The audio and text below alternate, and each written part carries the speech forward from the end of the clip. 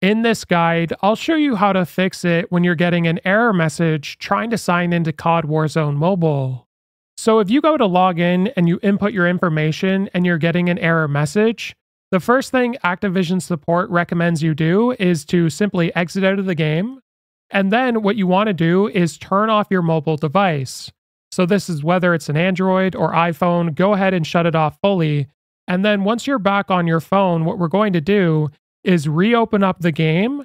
And then you want to go ahead and select sign up or log in and input your information and see if you can sign in. Now, do bear in mind that if you're creating an Activision account for the first time, you do have to go to your email address and go to your inbox and verify the email before you can actually play the game. I also recommend you go to Activision support to ensure the servers are online for Warzone Mobile. So hopefully this video was helpful. Like and subscribe, and we'll see you in the next one.